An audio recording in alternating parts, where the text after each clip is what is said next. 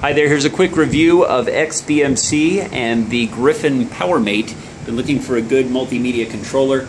Ultimately, I'd like to be able to use this in my car.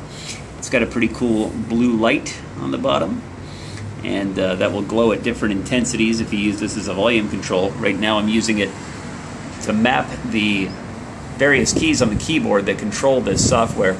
So right now I've got it set where if I tap, it'll make a selection just as though I'm pressing the Enter key.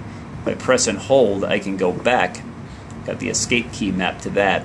And I've got left and right mapped to up, down. And if you push and turn, that's right and left. Although this vertical skin doesn't require me to go right and left too much, mostly just up and down. This is the Ace skin on XBMC Frodo.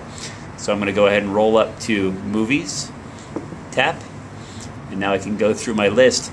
Another nice thing about this skin is it allows me to continue scrolling as I reach the end of the on-screen list. So I can keep going down. Not every skin will do that. I'll press and hold for Escape, and then roll down to my TV shows. And I can select anything in here, or go back up. And you can select the sensitivity too within the software for the Griffin Powermate.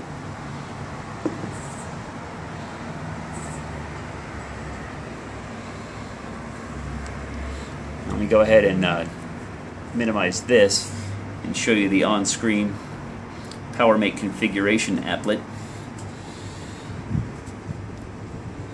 You can select what keys you want to be sent with each different function on the knob: right, left, push right, push left, tap, and tap hold.